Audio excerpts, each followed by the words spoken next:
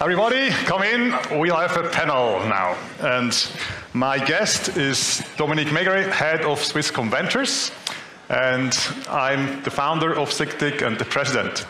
So let's look into Swiss venture capital in Switzerland. Please have a seat. Thank you, Thomas. So tell me about yourself. What's your educational background and why did you actually move into venture capital?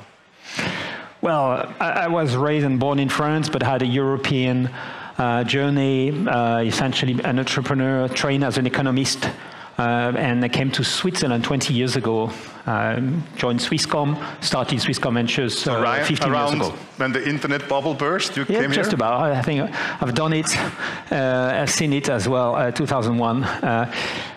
So the idea for this book is essentially we've been fundraising the last 5 years for our external fund. You know, Swisscom Ventures manages and advises 75% of the 600 million we have under management comes from third parties, institutional investors. We've fundraised a first fund 200 million 4 years ago, and a second fund 300 million just closed last month, and about 20 institutional investors. So when you pitch to pension funds, it's like for you pitching to VCs, you've got to train your argumentation, your storytelling, and it was all about Switzerland. And I really wanted to... That's what's in this book, the deep tech nation Switzerland. Some of you might be lucky later because I think he brought some of them. And if you're super lucky, you might even get a signature from him. But you have to be at the booth right after our talk. And it's quite a long book, almost 300-something pages. You had time to write that while being a VC? That's a COVID side effect. You know, when you get optimized on your traveling time, I calculated I was 15 to 20 hours saving every week because I live in Romandy and I would typically travel 3-4 days a week. I saved that time, so I had to do something with it, and I wrote a book. Essentially, it was about putting on paper the storytelling for the Switzerland venture capital case. And this is really important as a community, as a cluster, as an ecosystem. We need to have a story to tell to our investors. And that's obviously very important for venture capital fundraising, but also for you entrepreneurs, because you are part of this ecosystem. And as we all know, branding a cluster is important. Like if you are a cybersecurity company based in Israel, it's easier to brand and sell than if you are based in other countries. Silicon Valley, it's all about software at scale, and Switzerland is about deep technologies. So technologies derived from scientific innovation. So I thought I had to put it on paper to be convincing in front of institutional investors. So when you go fundraising with pension fund and large corporates, you say, okay, read this first, and then if you want to invest, come to Swisscom Ventures. Do they actually read it? I mean, it's 300 pages. I mean, I don't know. I did it a posteriori. Eventually, I found out it's not about institutional investors only. I was surprised to see how little our top managers and politicians in particular know about venture capital. They really get mixed up. You know, just make as an example, you can try. How many know the difference between venture capital and private equity? Most of them don't. And hedge funds. Let's say we ask the audience, who knows the difference between private equity and venture capital? Raise your hand. Yeah, of course you do. Oh, the savvy people in the room, 80% know it. Don't take it for granted. For the other 20%, could you quickly explain maybe? Those who didn't raise the hand. You all know what it is. What I like to say is venture capital is a unique asset class, a beautiful asset class, because its unique feature is to invest in primary innovation. You don't do a secondary deal with another party, so you have a much bigger impact on the future of the world because you pick up the winners and you finance innovation. And that's a privilege to be able to basically influence the way the world is developing by putting money where you want to have a solution to a problem. And especially in deep tech topics, it's all about finding solutions to real life problems. And that's why I find this asset class so fascinating, but it's not very well known. We have a cultural issue in Europe. We don't really know what it is. I mean, other countries like the US have understood it fully, and throughout the world as well. I think we have a bit of education to do about this asset class, and that will make it easier to fund the vehicles, the venture capital vehicles, but also eventually as well the startups. I think if you do education here, one thing you should change is the naming. The translation of venture capital in German is Risikokapital. So if I invest into a risk, this is what Europeans do, but the US guys, they invest into a cool venture. They build something. And if you want to change the attitude, I think we should get rid of this risk in front of the capital and have something more entrepreneurial, right? Absolutely. I mean, you should either spell the original term, venture capital. It's all about adventure. Venture has always an opportunity in the concept. Or in French, innovation capital or innovationskapital. This is what it is all about. It's not about Risikokapital per se or capital risk. Because, I mean, if you put all your money in one single house here downtown Zurich, it might be more risky than a well-diversified VC portfolio, I can tell you. But, you know, this is super important because most investors view Risikokapital as something not just risky, but also shady. You know, it's kind of hedge fund. You do play with the money, and you have 90% risk to lose it all. This is not true. I mean, it's something serious. It has a fundamental impact on our societies, and a well-diversified fund is not that risky after all. Mm-hmm. I mean, when I read this book, you tell a lot about stories of very solid Swiss ventures. I mean, the big ones, Nestlé and so on, but also so-called hidden champions like Sensirion. Can you tell us what the hidden champion is in Switzerland? Yes. So you may know this concept of hidden champions. It comes from Germany. It was coined to describe the KMU sector, which is very strong in German-speaking countries, but also obviously in Switzerland. Those have been the super successful tech companies in the last 200 years, which have made Switzerland rich, and also south of Germany as well. And typically those hidden champions, they are not well known. They are discreet, they start in a village, they are very techy. It's all about precision, it's all about quality. And they have been self-financed with typically the family or the local banks. And that model has been super successful the last 200 years. But the big question is, how will this model evolve in a world which gets digitalized? Because now it's competing with another type of innovation, and those are direct competitors, who are financed by venture capital. And venture capital is an open platform, $600 billion every year to be free disposal. You do what you want with it. And you get the best talent from the world, wherever they come from, or best investors on the platform, and it gets allocated to the very best investors with the, kind of category leaders take it all. So they get an increasing amount of capital the more successful they are. And it's almost more or less free money. So my big question for Switzerland as a whole is how can we make sure that Switzerland, the Swiss model of entrepreneurial, which was in the past, as I said, family oriented and privately financed, how can it compete in an open, digital-led platform world? And we've seen it, it's difficult in all the digital topics. We've lost the game. I mean, Europe has only 2% of the big tech's market cap versus 80% the US.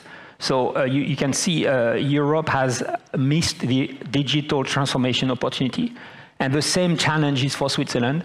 And eventually, it will challenge the current companies where Switzerland is very good, like the technology firms, the ABBs, even the Nestlés, the banks. It's all getting disrupted by digital platforms, which have got this venture capital financing to compete with. So it's a wake-up call for Switzerland to use this venture capital asset class more effectively to compete against international competition. So basically what you're saying is we have everything that is needed to be successful, but the venture capital scene is not yet very mature, and it's not at the right size. And it's probably linked to the fact that we've been so successful with the old model, which was a kind of family circle where you had access to top universities like ETH, PFL. Everything was smoothly, and it's a privilege of rich countries. So with that model, you can be successful. But this is not enough for the future, and venture capital should not be underestimated. If you take the top 10 global cap, global companies in terms of market cap, 8 out of those top 10 have been venture capital backed. And that means venture capital has transformed the world already, and it's important that Switzerland also catch the wave. So with more venture capital, we could make these hidden champions move much faster, I guess. Yes. And also internationalize them much earlier. Now, talking about Swisscom Ventures, Swisscom is a telco provider, by far the largest one here. Why do they need venturing? Well, when I joined, there was 350 people in the innovation department. 350 people doing innovation? 20 years ago. Today, there are none. We just closed the last 10 departments. You kicked them out or they left? No, all the innovation went outside. It's all about open innovation. Yeah. So you don't source your next innovation from the internal department anymore, as you used to do 20, 30 years ago. You know, the Bell Labs and the telecom groups did invent many of the internet basic modules. But it's got all externalized and venture capital financed. So again, that's what people have to realize. Innovation, disruptive innovation in particular, does not happen in large groups anymore. So you see Switzerland puts 22 billion Swiss francs per year R&D, but only 3 million in commercializing this R&D, that's venture capital. Other countries have flipped the model. Like Israel puts 10 million only in R&D, but 30, so 10 times more than in Switzerland, 30 million in venture capital. So they are much more efficient at exploiting the fruits and the outcomes from the research departments. So it's good that the Swiss and Switzerland has been very R&D led, which is great. Let's continue this path. I'm not challenging the R&D model. I'm just saying to the institutional partners, why don't you exploit what comes out of your R&D labs a bit better, put more money at risk in venture capital, and that's how you create the technology champions of tomorrow. Now, talking about venture capital of Swisscom, you have raised several funds. Can you give us an indication of the total size of these funds and where the money came from? So we've got the last two funds, external funds, are 200 and 300 million large, I mentioned. 20 institutional investors, about 15 pension funds, and a few family offices. 15 pension funds? Yes. But typically pension funds tell they don't go into venture capital. So you have maybe a secret recipe here to get pension funds to invest more in venture capital funds? It was a tough call, I must say. It's not an obvious story. It's because of your book, maybe? No, not at all. No, people understand eventually the story that if we don't invest in the future, and venture capital is an excellent way to do it, something will happen. They have a sense of responsibility to invest in Switzerland, but most pension funds are not used to do it. They don't know how to do it, so you have to provide the right vehicle, which makes them comfortable investing into this new asset class. Typically, they would do it via fund of funds who would invest in the US.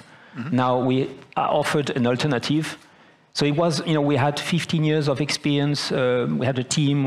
Swisscom is a reassuring brand. We have access to Swisscom's commercial and technology channels. So, all put together makes it a viable value proposition. So you say they invested because you basically convinced them it's the right thing to do, and you made them interesting packages because it's together with the big telco. Yes. Some other arguments you could bring in? They do really want to do something for Switzerland. They are financial investors, so you need to deliver good returns, but that's not enough. To have the additional ecosystem development idea behind is the emotional part, which they will never admit they do this. They do it for the returns. But I think you need both aspects.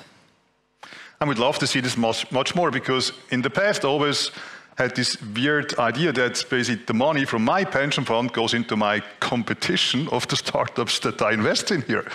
Because they invest in international venture funds, which then invest in US startups, which are going to compete with my European startups. And that's a little weird if my money works against myself. Same for large corporates, of course. And typically with a 1-to-10 ratio in terms of size in the mega rounds, the late stage rounds determine who are the, they are kingmakers, so they determine who are the category leaders. And typically you have, for the same technology, you've got a few teams competing at early stage, pretty much level, but at some stage, one team, typically the US, gets 10 times more money than a European or a Swiss team. Who will win, do you think? I mean, one will consolidate the other, and money does help. So we don't want to have that process fueled by, as you said, your own money. And Swiss have got a lot of money, and we should fuel into the system.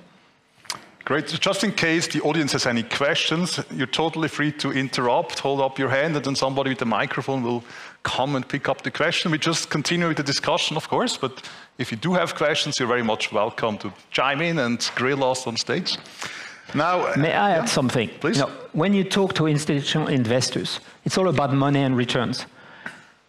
They typically believe Switzerland has got lower returns than the US.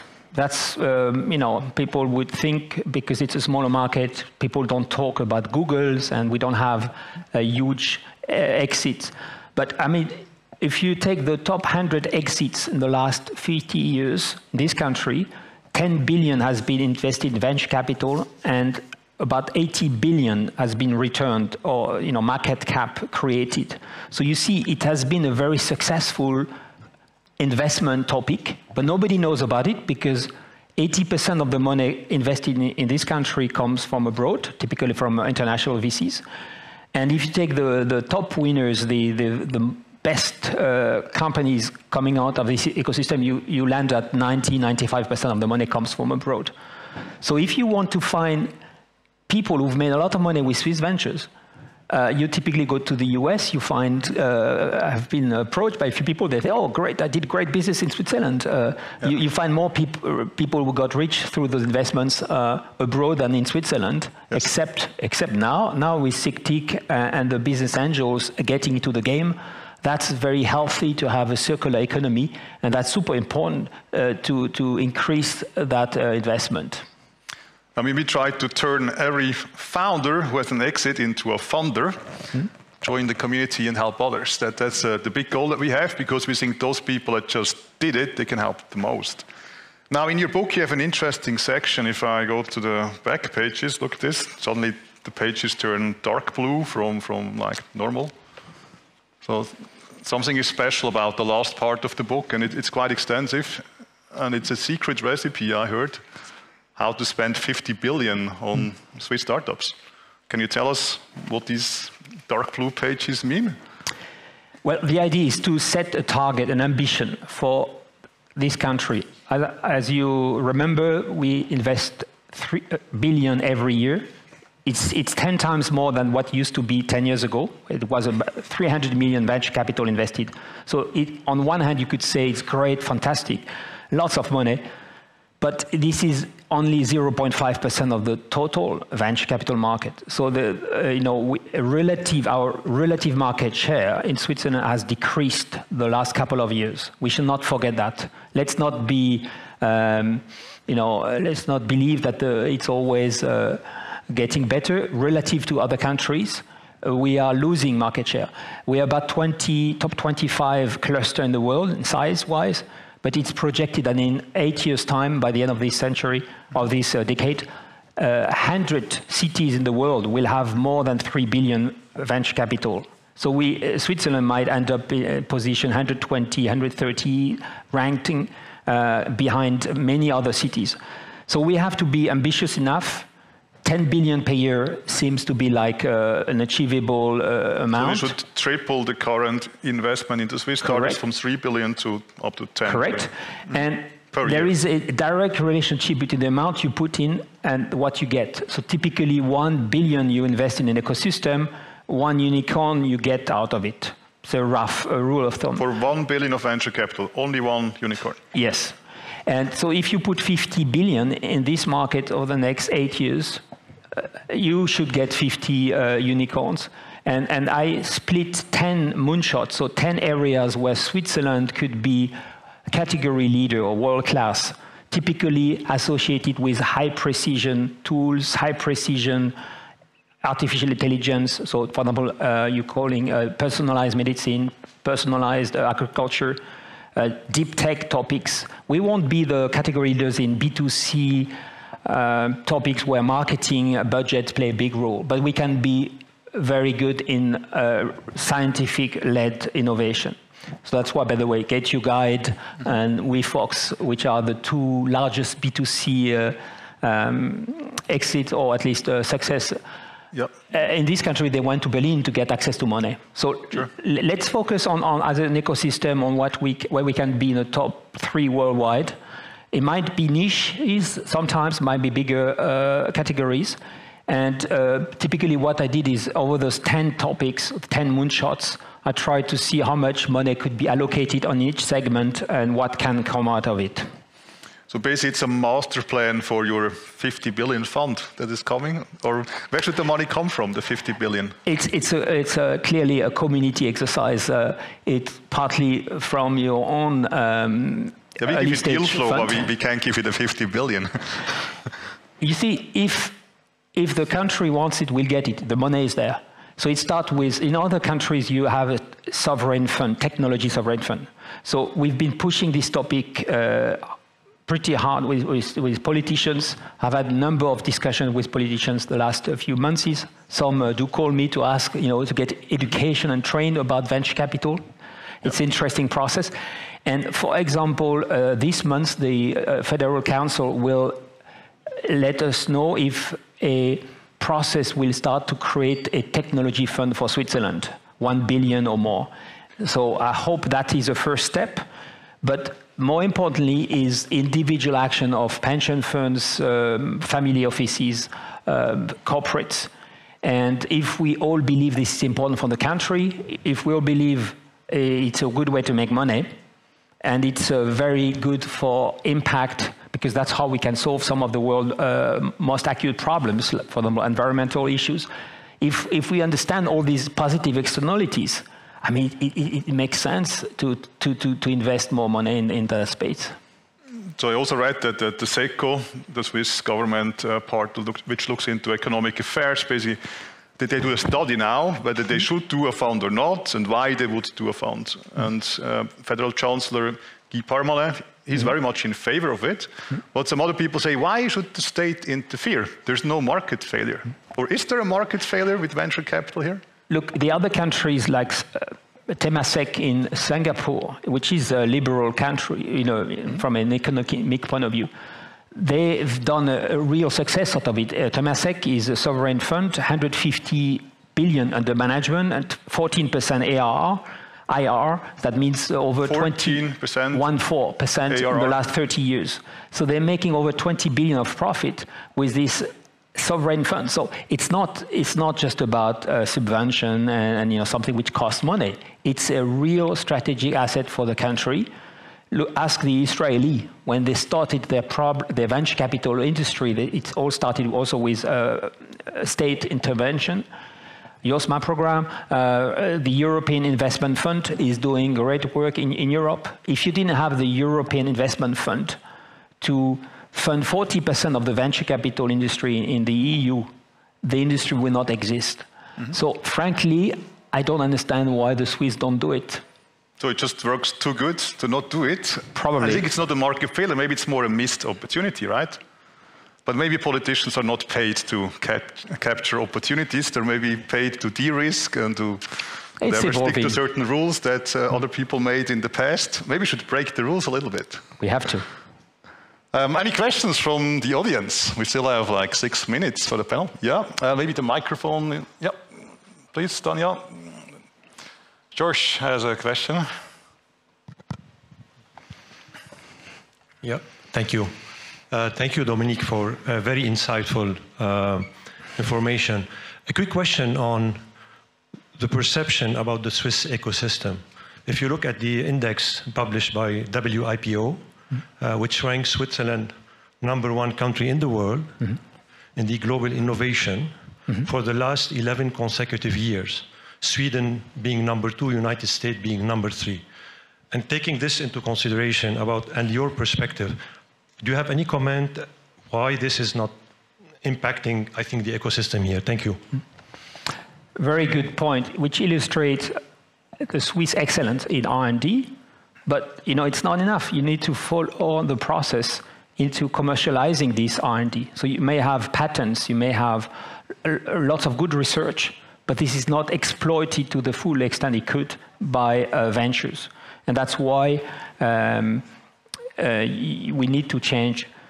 In the old days, when innovation was kept inside corporates or state departments, it was not such a problem because you could invent and almost commercialize lots of things. I mean, you had a system in place, especially in rich countries, to make it work.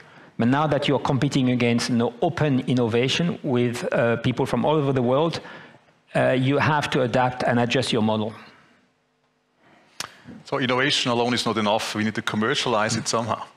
Now, corporate venturing is all about putting a corporate close to innovation, of course. Now, it goes in waves typically. When the economy goes well, they have too much money, then they start the corporate venturing and all great.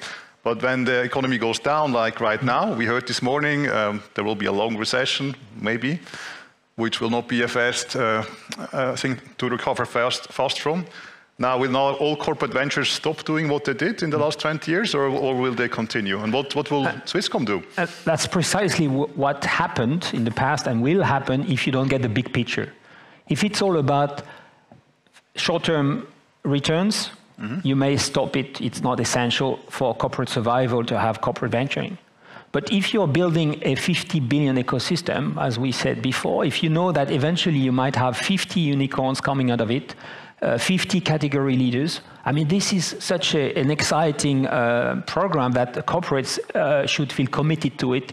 That's for their own sake as well, because that's how you create local innovation and you develop your own business, your own market. So for Swisscom, for example, we've invested in 78 companies, half of them in Switzerland, and all of them have jobs, I mean, about 2,500. They use Swisscom services. Some of them partner with us. That's how you develop Swisscom's business as well. But again, if it's only the small story, small details, you can go up and down and fail and stop, so-called stop and go, and that's a big problem. If you get the big picture, corporates should be the first to lead the way into long-term investment in venture capital, because they are the ones who get most benefit from it eventually. So we need to get managers in the big corporates to have a long-term vision, not just a quarterly vision with quarterly results, but maybe have whatever, 10 years, or what's the right time horizon? 15 years? It goes progressively from 3 to 10, I would say. Let me just give you one example. Take the Chinese example. About 15 years ago, there was no venture capital in China, and they were fully missing on the digital transformation side. And what they decided is to create a venture capital industry. And it went so fast, within 5 years, that they overtook even the the American venture capital scene during 1 year. And it all happened through corporates, nothing from the state. It was only corporates, because the corporates like Tencent, Alibaba, and so on, and even the energy people, the state corporates, they started investing up to 100% of their cash flows into ventures. So that's how they put up to 100 billion a year into the system, into the ecosystem, and ended up with creating an industry. As an anecdote, I was talking with my peer, head of corporate venture at Tencent, and he told me, I'm asking him, how much do you have in the management in your portfolio? And he said, well, 150 billion. And I asked, do you mean local currency? And he said, no, dollars. I mean, can you imagine within 6 years, 150 billion worth of assets because they put 100% of their cash flows into venture capital. In the Europe, it's about 1%. Switzerland, also 1%. Swisscom, also below 1%. So we still have a lot to learn in this respect. There's actually one question in the audience which we want to take before we close down the panel. Dominic, this is Jan. Thank you very much for reminding us here in Switzerland for the last 200 years how the technical innovation was financed. But I think you're missing one point, is the banks. The banks were a lot of financing these family businesses in these villages that you talked about. I absolutely agree, and I mentioned the local banks previously, not just the family, absolutely. And that's where we see the link here. For that innovation, you can't rely on banks because it's too early stage. Banks were financing. For the last 200 years, banks were financing a lot of these family-started businesses. Yes. Even though they were relatively shaky, they were relatively international for these times. Yeah. They were exporting into the wider world. Mm-hmm. And there is a funding gap now that we have Basel I, we have Basel II, we have Basel III. So essentially, the banks are regulated to no longer take risks. Exactly. And there is a funding gap in the economy. Have you ever tried to determine how big the funding gap is, if you look at the last 100 years maybe? Because a lot of these companies that today are still the pride of industrial Switzerland, I don't know, ABB maybe, as one example, they were heavily financed by banks throughout the entire development cycle. How much money would we need to pump into the Swiss venture capital system to maintain the same level of development and of advancement that these banks used to finance? Thank you. In relative terms, 6 times more money than today. That's basically the gap between US and Europe over the last 15 years. You say 6 times more? US has been historically investing 6 times more money than European in venture capital. And for me, this is the gap, because all the rest is equal. About the same R&D budget, same number of Nobel Prize winners in scientific matters, even more on the European side, almost 50% of the European scientific topics. But you only have 2% market share. It's because Europe only invested 6 times less venture capital than the US. And that gap has to be filled. And I take it as a relative measure. It's not about absolute terms, because this year, for example, or last year, Europe invested 100 billion, which is as much as the US 5 years ago. But in between, the US increased their stake to 300 billion. So you see, relative to competition, because we are in competition, we have to have a level, I would say, equilibrium between US, Europe, and Asia. Excellent. And with that, we're at the end of the panel. Let's thank Dominique Mégret for all the insights. Thank you, Thomas. Thanks for coming on stage. Please.